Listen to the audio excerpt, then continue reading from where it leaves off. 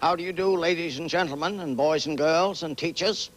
I'm Julius Sumner Miller, and physics is my business. And as on every program, on every lesson, some very special business, properties and effects of electric currents. The effects are staggering in their meaning for humankind. Consider the following.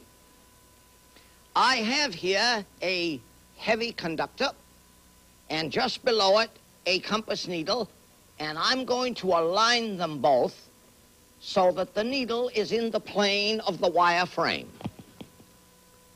Now I am going to give rise to a current in that horizontal wire by connecting to a storage battery. I'll connect first this terminal, and then momentarily to the other. And you will observe a marvelous thing, that when there is a current in this conductor, a magnetic field arises, and magnetic fields interact with magnetic fields, so we would hope the needle suffers a deflection. Watch it now. Watch. There it is. And the deflection was such as to make this end of the needle come toward me. Watch it again. There it is. If now I should change the direction of the electric current by changing the polarity of my connections here, watch it now. Watch it. This end of the needle should move away from me. Watch. I'm having a little trouble. Notice a little trouble to make the connection. There it is. And so we have discovered the magnetic effects of electric currents, first observed in 1820 by the Dane whose name was Oersted. O-E-R-S-T-E-D. Hans Christian Oersted, 1820. Accidentally observed the deflection of a magnetic needle, a compass needle, in the region of a current-bearing conductor. Now that is historic, because when Michael Faraday heard that Oersted had observed the magnetic properties of an electric current, namely that electricity produces magnetism, Faraday wrote in his notebook, "Make magnetism produce electricity." See the converse of it. And it was 11 years, 1831, before Faraday accomplished it. As he wrote to a friend, "I have been fishing lately, and it may be only a weed that I pull up. But the weed, which came to be called electromagnetic induction, has lighted the world." Indeed, when he discovered it, he showed it to the Prime Minister. And what did the Prime Minister say? "Mr. Faraday, of what use is this?" Whereupon Faraday answered it in a classical way. Let's see, yes. "Mr. Minister, one day you may be able to tax it." Wonderful commentary. So, electric currents produce magnetic fields. Another wonderful effect of an electric current. I have here two lead plates connected to a framework, and here in this vessel, some copper sulphate. I'm going to put the two lead plates, which for all purposes here look alike, in here, and connect the lead plates to a source of electric energy, a storage battery. And what will happen? The copper sulphate is an electrolyte, a good conductor, because there are ions available. I'm having trouble here. That's okay. And we should discover some dissociation of the copper sulphate, and I hope to show you that copper will be deposited on one of the plates. So I am copper plating. Here we have the conduction of electrolytes, an effect of electric currents. Here's another one, the heating effect of electric currents. I have here a framework. I want to be sure that I am not connected yet. Yes, there's the plug. Here is a framework, two pointed shafts on which I have lodged a frankfurter. So, just like that, the pointed shafts emerge here. I have the two metal rods connected to an electric lead, which I can now energize from the house line. And I say that this frankfurter will be cooked. Why?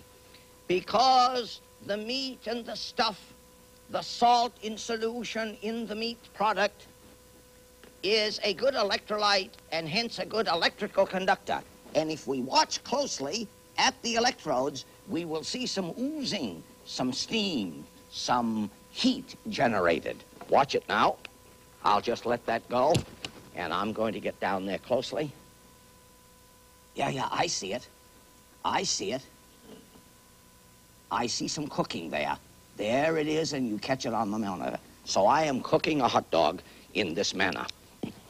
Let me show you another wonderful effect of an electric current. Here is a copper wire and a dry cell. A dry cell. Now, if I short circuit this dry cell by connecting terminal to terminal, I have a heavy current in the wire. I'm going to put some iron filings down here, and you will see that the wire unconnected has no effect whatsoever on the filings. But now let me give rise to a current in this. Now watch. Do you see the filings connected there? There they are. Now, I don't want you to think that I have made a magnet out of that wire. No, no. There is a magnetic field associated with the current in the wire. Let's look at my hot dog. Oh, yes, there it is. Let's get it close again. There, the juice is oozing, and pretty soon I'll eat it, which is what should be done with a hot dog, which is a hot dog. Another effect of electric currents. I have here a coil of wire. This demonstration is virtual. I do not do it for a reason which you will see in a moment. Now, what would I ordinarily have? In this lower vessel, I would have some mercury. The lower end of this coil of wire would just make contact with the surface of the mercury. I would connect this coil of wire, its upper end and its lower end, to a source of electric energy such as a battery. What would happen? We would have a current in the coil, and because each conductor or each loop bearing current gives rise to a magnetic field, there is some mutual interaction between the adjacent loops, whereupon the coil would do this. It would be pushed together because of a weakening of the field between adjacent loops. Now, when it does that, the lower end of the circuit would be broken, the current would cease, and it would fall back again, make contact again, and this is what the coil would be doing if I were to do the experiment for real. But now, why don't I do that? I don't do that for this reason. At every sparking and arcing at the mercury surface, some mercury is vaporized, and mercury vapor is very dangerous, exceedingly insidious and dangerous, and should be avoided. Let me take a look at our electroplating. Watch it. Here I am. Ho-ho, look at that. Isn't that wonderful? Look at that deposit of copper on this plate. A beautiful deposit of copper. Now there is some other stuff on the other plate, and I leave it as an exercise. What is the stuff on the other plate? Could I not have had, instead of a copper sulphate solution, could I have not had a silver solution of some sort, and a silver and a steel spoon that I want a silver plate? I could do that. I want to show you now, further, some wonderful magnetic properties of an electric current. I have here a coil of wire, of very few turns, heavy wire. Now, heavy wire, very few turns, means very low ohmic resistance. If I connect the ends of that coil to a storage battery, 6 volts, the battery highly charged, the internal resistance of the battery is very low. So I would have an enormously high current in the coil. Now, the coil, when energized, behaves like a magnet because it gives rise to a magnetic field. And if I have a rod placed so, and I connect to a battery, a wonderful thing happens. And I call this my electromagnetic gun, because when I close the circuit, the projectile will be pulled in. If I open it, it will be thrust out, and I better move this in case we have some disaster. Oh, wait just a minute. I have to get out and see my hot dog. Yeah, watch it, my hot dog. I am disconnecting the electric circuit. I want to get on the hot dog now. I am disconnecting the electric circuit, and if you give me your attention, I will show you how wonderful this is. Mm-hmm. Wonderful.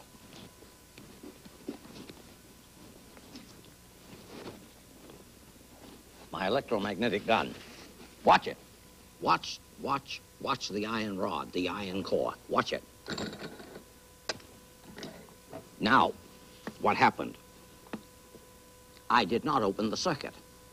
Therefore, the rod did not emerge, but was pulled back for a reason you'll have to explore.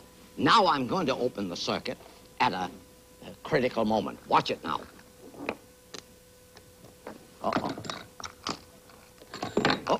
Oh, notice, that gun backfired. I opened the circuit at the wrong time. I'll try it now. There we are. I'm going to do it again. Oh, do you see? It's very critical. Oh, there, it backfired, which means this is a very dangerous gun. It can shoot the shooter. I'll try it once more. Ah, there we are. And would you believe it? I have made such a gun which can shoot such an iron bar about 30 feet. Now, if you pointed that, do you see you could have a silent weapon? Shot silently, travel silently. More on the heating effect of an electric current. I have here a length of copper wire. Here a fully charged storage battery. Let me short the battery by putting across its terminals, such a copper wire. Watch the wire. Watch it. There it is. Melted copper. I'll do it once more because this is very dramatic. Let me tell you further. It is a very unhappy thing for the storage battery, too. But then again, anything in the name of science, as you know. Watch it. There it is. The heating effect of an electric current. Now, regarding the magnetic effects of electric currents, astonishing. Here is a heavy metal bar, and here another heavy metal bar. And what could I show with this? Let me give rise to a current in this bar, and let me give rise to a current in that bar. Depending upon the direction of the currents, either the same way or in opposite directions, the bars would either be pushed apart or pushed together. And this is very significant for transmission lines, because, as you know, if we have two transmission cables that are too close upon each other, the mutual interaction due to the magnetic fields is likely to bring them together and short them out. So we must have regard for those matters. Are you not agreed that the properties of electric currents are enchanting to contemplate? And I thank you for watching.